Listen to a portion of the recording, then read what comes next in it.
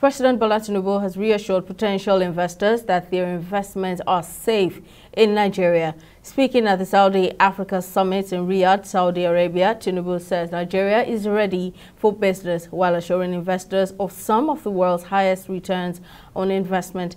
According to a statement issued by his special advisor on media and publicity, Ajurin Gelale, the president also informed the gathering that Nigeria is in the middle of the diversification of its economy away from dependence on just oil to achieve sustainable development.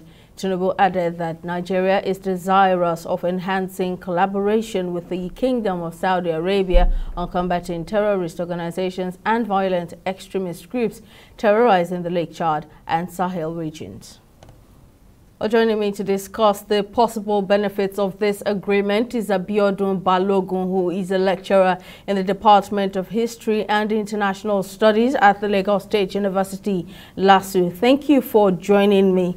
Now, considering past challenges in the Nigeria-Saudi relations, how might this agreement, conference and the subsequent interactions impact not only economic ties but also the diplomatic and cultural relationship between both nations? Thank you so much. Good evening. Thanks for having me on the program. I think first things first, it is important to have an appreciation of the context of Nigeria-Saudi relations. For a very long time, indeed, Nigeria-Saudi Arabia relations are centered around religion. I mean, almost every year you have people from Nigeria and several countries in Africa, and of course across the world, travel to Saudi Arabia on Hajj. And that has been a critical component of Nigeria-Saudi Arabia relations. That is at the level of bilateral relations. But of course, at the level of multilateral diplomacy or multilateral relations, don't forget that Nigeria and Saudi Arabia, the two countries are actually members of organizations of companies.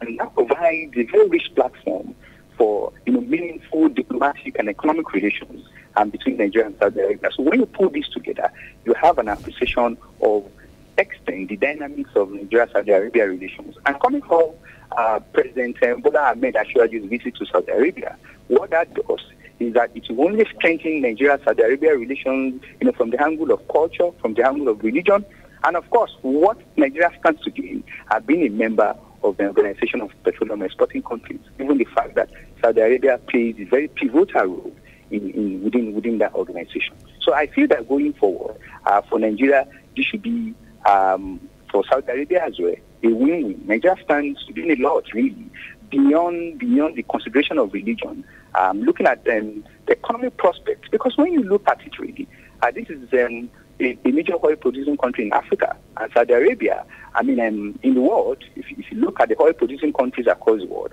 Saudi Arabia occupies a pivotal role. So when you have this kind of relationship, what it means is that it sends a signal, for Nigeria, that we have a whole lot to learn from Saudi Arabia. I give an example. When you look at Saudi Aramco, for instance, and when you look at what they turn in, year out in terms of profit, and when you look at what NNPC, in the case of Nigeria, does, you then come to the conclusion that indeed we have a whole lot to learn, with respect to the management of our natural resources. All right then, Balogun, thank you very much for lending your thoughts.